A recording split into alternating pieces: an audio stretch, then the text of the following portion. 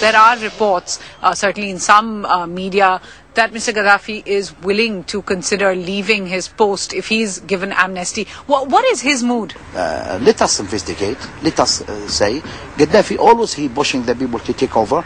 He's not dying for this authority, but he will never leave the country. But what happens if there is a military intervention from the West, as some are saying? I'll tell you, it's going to be a disaster against the West, because here, all these people, all these fanatics, they are dying to bring the West here, to fight them in the ground. Can this crisis end with civil war, for example? If, big if. What we're trying to do, and we will succeed, and this is my program on the TV, pushing for dialogue.